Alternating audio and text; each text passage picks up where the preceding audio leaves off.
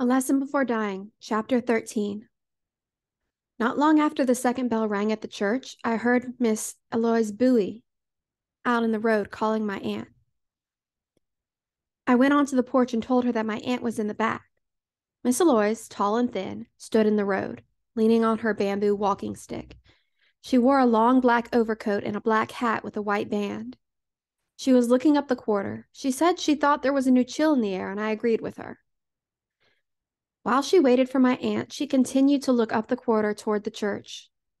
I didn't feel like standing out on the porch, but I thought it would be rude to go inside and leave her in the road with no one to talk to. I heard my aunt come into the house from the backyard. She was in her room only a moment before, and she walked out on the porch. She wore the black coat over the black dress, white stockings, and low-heeled black shoes. "Hey there, Elu," she called out. "Hey," Miss Eloise called back. She really stretched it out. "Hey." "Ain't been waiting too long, I hope," my aunt said. "Just getting here," Miss Eloise said. "Be sure you shut them doors if you leave from here," my aunt said to me. She was already halfway down the steps when she said it. She had not looked at me. Years ago, she had quit looking at me when she was on her way to church. When I came back from the university, I told her that I didn't believe anymore, and I didn't want her to try forcing it on me. If she did, I told her, then I would have to look for some other place to live. She didn't want me to leave, so she let me alone. Only occasionally, when she had some other church member at the house, would she bring it up. Even then, she wouldn't press it too far. She and Miss Eloise started up the quarter, one tall and slim, the other short and much heavier. They stopped in front of Miss Emma's house, and I heard my aunt calling her, "Emma! Hey there, Emma!" Miss Emma came out of the house, and the three of them continued on up to the church together. I went back inside. I had started correcting papers a couple hours earlier, but I hadn't done very much. On Sunday, my aunt began getting ready for church as soon as she woke up, which was around 6 o'clock. Until 11 o'clock, there was nothing I could do but listen to her singing her termination song. The termination Sunday was the third Sunday of each month, when members of the church would stand and sing their favorite hymns and tell the congregation where they were determined to spend eternity. My aunt started warming up at 6 in the morning, whether it was termination Sunday or not, and didn't quit until 11, when she walked out of the house. So I would be forced to put away the work until after she had gone, or I would go for a walk through the quarter and back into the field. I sat at my table trying to correct papers, but my mind kept drifting back to Friday. It had been dark when I returned to the quarter from Bayonne. It was colder, too. I could see sparks of fire rising out of chimneys.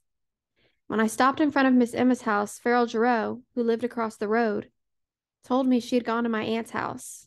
I said goodnight to him and went down the quarter.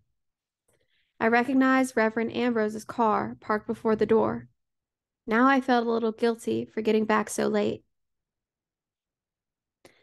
The three of them were in the kitchen drinking coffee, Reverend Ambrose, Miss Emma, and my aunt.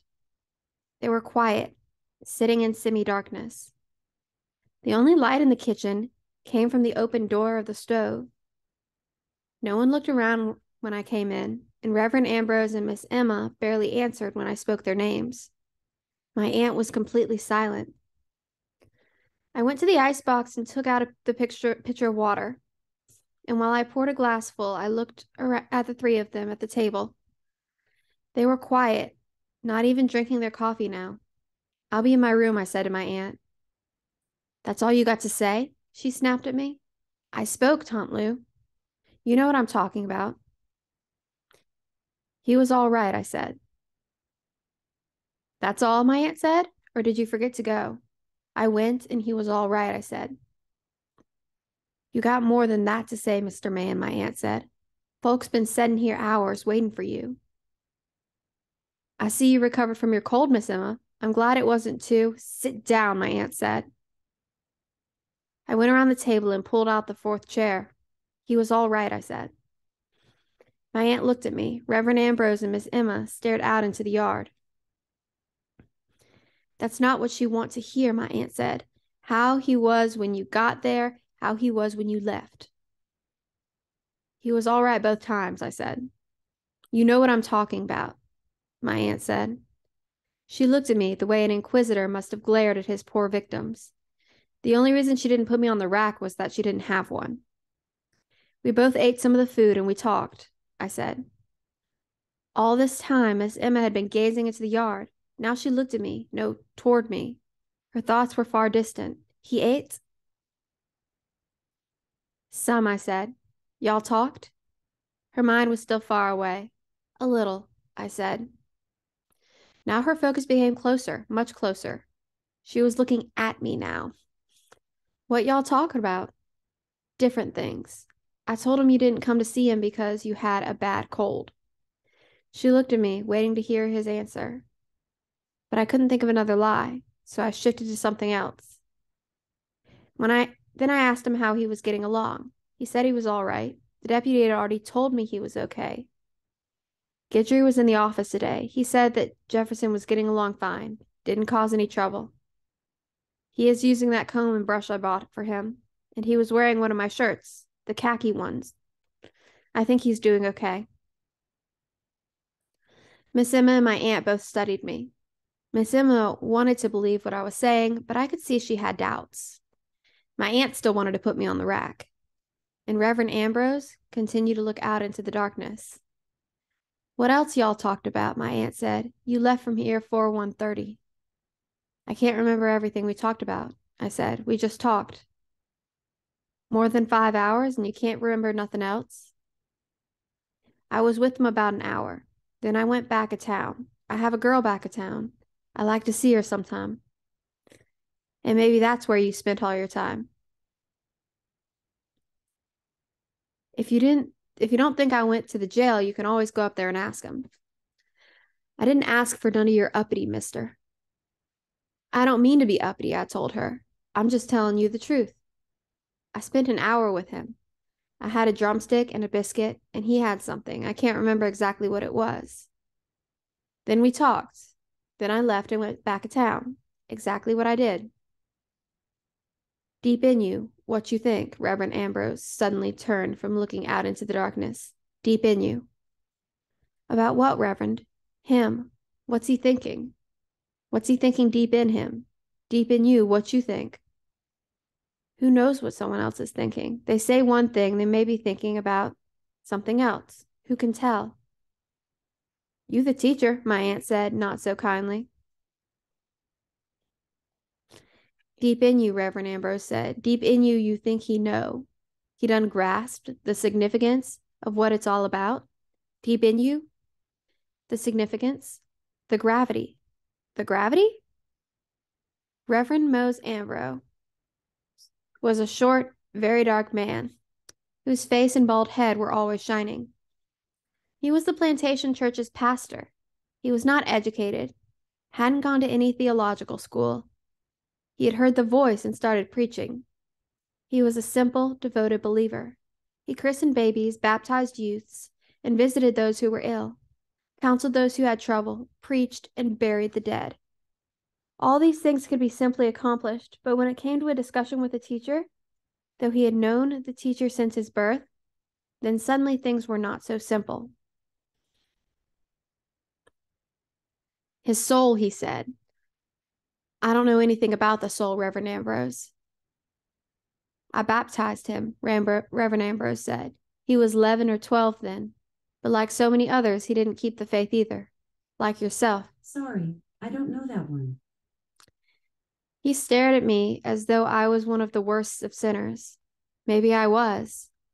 Backsliders were usually worse than those who had never been converted. At least that is what people like him tried to make you believe. Y'all talked about God, he asked me. No, sir. We didn't get around to that. Didn't get around to God? No, sir. He looked at me and nodded his head. If we didn't talk about God, then what else on earth was important enough to talk about to someone who was about to meet God? I figured that's where you came in, Reverend. There's enough room for both of us. I can tell you that. Me, Sister Emma, Sister Lou going up there Monday. he said. Anything I ought to take him? Food, I suppose. Maybe some clean clothes. I can't think of anything else. I was thinking more about the Bible, Reverend Ambrose says. That would be nice too, I said. Reverend Ambrose did not have any more to say. He and my aunt continued to stare at me until I excused myself and left the table. Now on Sunday, as I sat at the table trying to do my work, I could hear them singing in the church. It seemed that I had listened to this singing and their praying every Sunday of my life. No, I had done more than just listened. I participated until my last year at the university. There was no one thing that changed my faith. I suppose it was a combination of many things, but mostly it was just plain studying. I did not have time for anything else. Many times I would not come home on weekends, and when I did, I found that I cared less and less about the church. Of course, it pained my aunt to see this change in me, and it saddened me to see the pain I was causing her. I thought many times about leaving, as Professor Antoine had advised me to do. My mother and father also told me that if I was not happy in Louisiana, I should come to California. After visiting them the summer following my junior year at the university, I came back, which pleased my aunt. But I had been running in place ever since, unable to accept what used to be my life, unable to leave it. I pushed away the papers and listened to the singing. Miss Alois was singing her termination song, "Were You There When They Crucified My Lord?" You could hear that high, shrill voice all over the plantation. I had been hearing it all my life, all my life. After her, there would be someone else, then someone else. It would go on for 3 or 4 hours, and it was impossible to do anything but listen to it or leave. I thought I heard a car stop before the door, but I didn't leave the table. Then I thought I heard someone come onto the porch, and when I looked up, I saw her standing in the doorway. But I did not believe it was she, because she had never come here before. She wore a blue blazer and a maroon pleated skirt.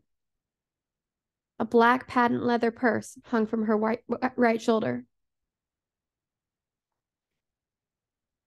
I hope you don't mind, only if I'm dreaming.